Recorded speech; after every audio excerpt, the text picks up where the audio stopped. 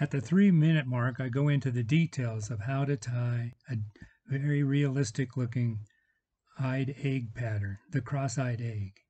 But before that, if you continue to watch, you'll see how the importance of the eyed egg and how they come about, as well as the design of the fly. So if you have the time, keep on watching. Otherwise, skip over to the 3-minute mark to see the tying. These freshly laid rainbow trout eggs incubate and become eyed eggs at about 50 to 60% of the incubation time. The difference between the species is what the incubation time is. Spring spawning occurs in warming waters, and it takes as little as 20 days in water temperatures in the 50s to reach the eyed egg stage. Hatching then occurs that same spring through early summer. Early fall through winter spawning occurs in cooling waters, and it takes months to reach the eyed egg stage. Hatching mostly occurs in winter through early spring of the following year. So what is the fate of the eyed egg? Some go on to hatch and become albans. Others are dug up by spawning trout. The various trout species tend to dig their redds in exact same areas, and consequently, people that have published observations on this show that there's a strong probability that some eggs are dug out of the older redds by the builders of new ones. And Wright, 1985, observed that rainbows may well dig up and destroy many eyed eggs of other species. The importance of the eyed egg is that they're available many months of the year. If you chart up the spawning months of the various trout species, starting with the late summer, we find that the brooks and browns are spawning starting in September, and that the eyed eggs develop a couple months later. So you have the situation there where the early spawn is being dug up by the later spawners. In turn, the overwintering eggs from the brooks and browns are dug up by the rainbows, cutthroats, and stock trout in the late winter and spring.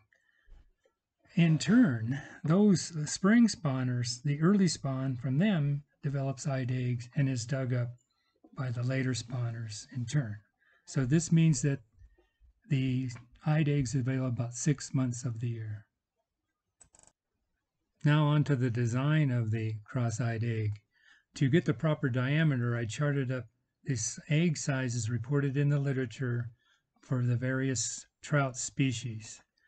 What you come up with is that the average trout egg is about 5 millimeters plus or minus 1 millimeter. There are outliers like small brooks or have very small eggs, or very large steelhead have much larger eggs, but predominantly the average size is 5 millimeters. To determine the color that I'm going to tie the cross-eyed egg in, I went out to the web and compiled public domain pictures of trout and salmon eggs. What you see here is that the yellowish orange through orange color is by far the predominant color that we find in these eggs.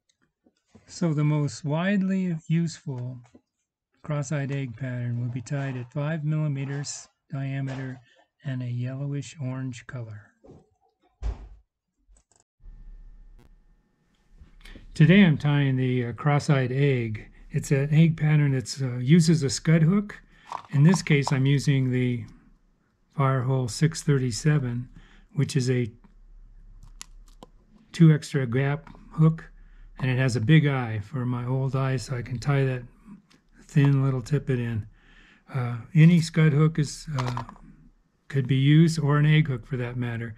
I also use the Tiemco 2457 or the 2487 hook, but in this case I'm using the this extra wide gap hook because the egg ball is going to sit down in this realm here, and I want to make sure I have enough hook point exposed that I get good hooking. I'm not going to go a lot into the details of the recipe because that's given up front in the YouTube introduction.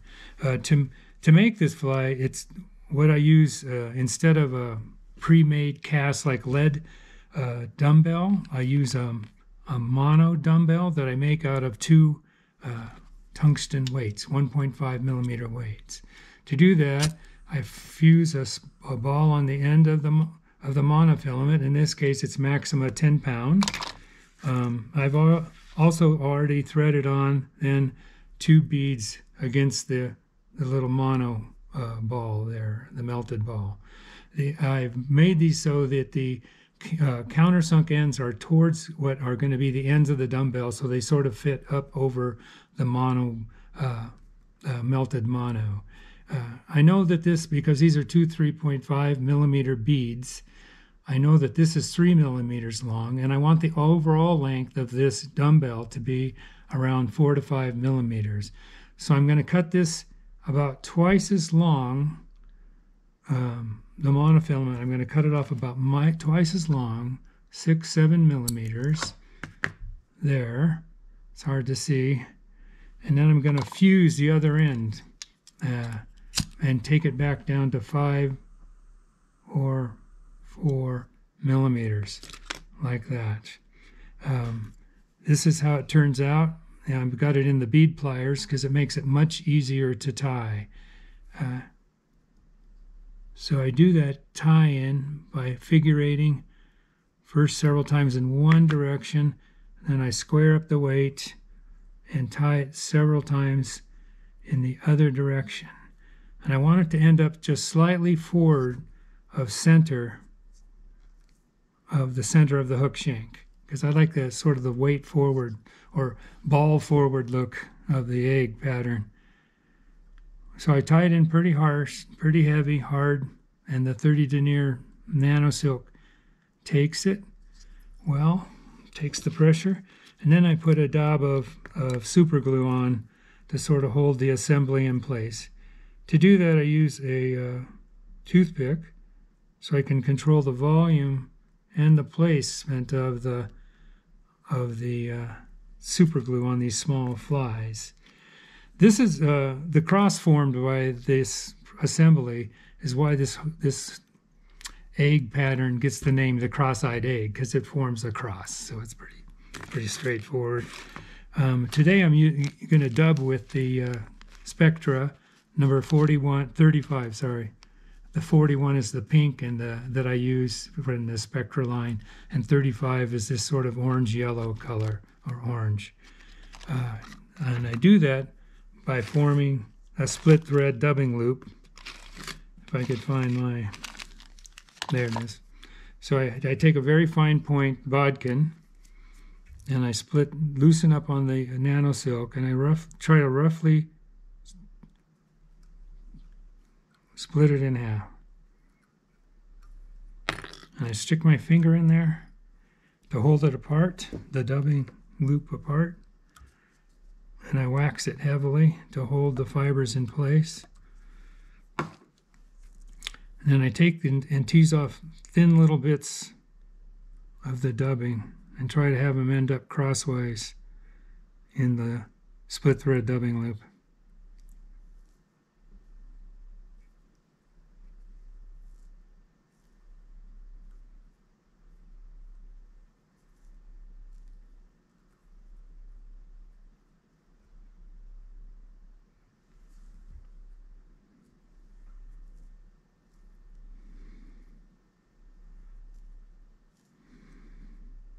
The reason I like the Spectra is it's a medium textured, medium cut to fine cut sparkle yarn.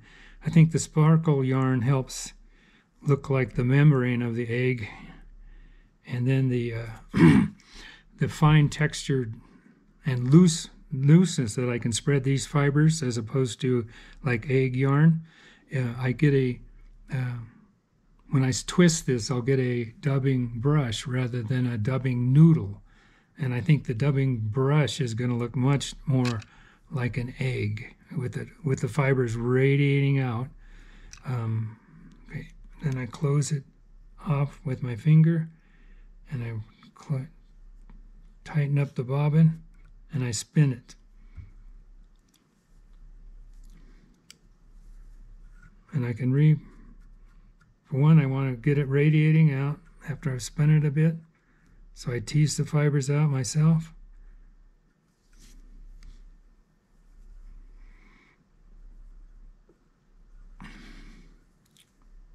Okay, and I add more fiber, more fuzziness by using the static clean method,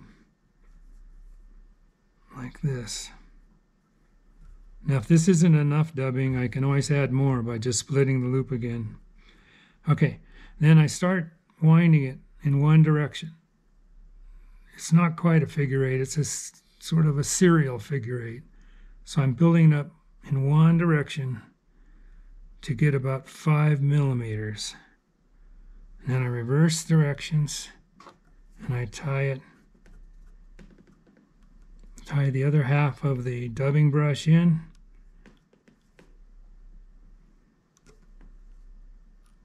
And then I tie off at the eye.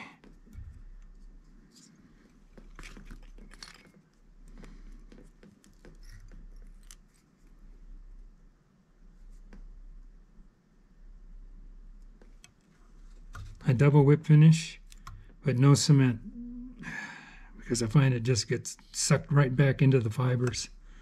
It makes a hard little knot in your fly.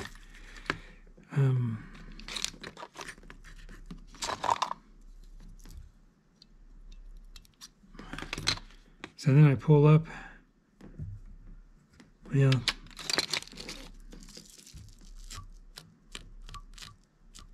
increase the translucency. I pull out some of the fibers using a piece of Velcro, and I'm sort of grooming it to form it into a sphere. And then I pull up and cut, pull up and cut.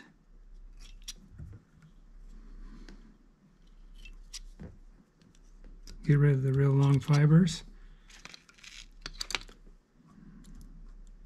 And there you have it, the cross-eyed egg in about a 5 millimeter ball. So there you can see it's right around 5 millimeters, which is the most common diameter of a trout egg.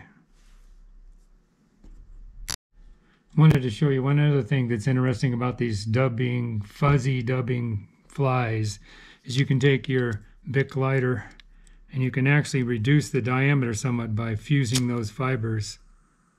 You just have to be pretty careful with it. There you go.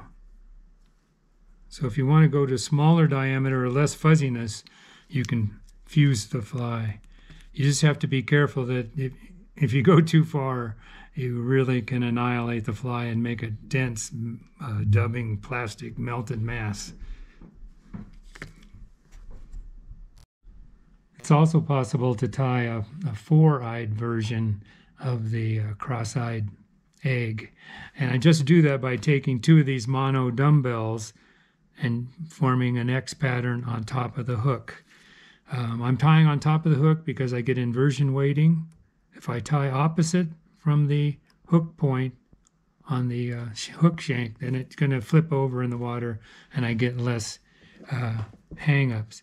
Now the reason, the thinking behind this four-eyed version is that, in fact, the fry do have pairs of eyes, and the idea is that the trout is only going to ever see half of the fly, and so to them it's going to appear like a double of eyes, a pair of eyes, if you will.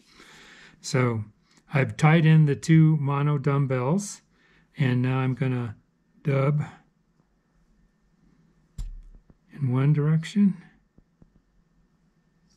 and then I go between them, and then I come over here, and I've made these mono dumbbells slightly longer so I can bend them, make it a little easier to bend and get the thread between them. See, now I'm going to have to add a little more thread. So I've skipped here to the finished four eyes egg pattern, and here you can see it's a pretty good imitation of the natural, both in color and size at around 5 millimeters, as well as having two eyes.